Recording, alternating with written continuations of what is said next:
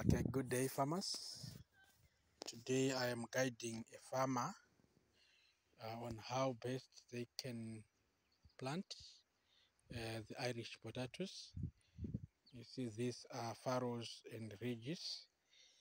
All right, and at the far end, as you see, we have got helpers who are helping us to plant.